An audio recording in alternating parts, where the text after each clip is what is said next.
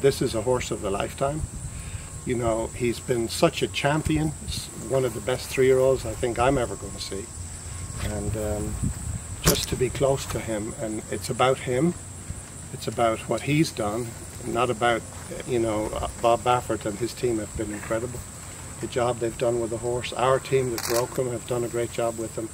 But, you know, honestly, he's a monster. He was that good, and he was that forward, and I think we're incredibly privileged to be in his presence, and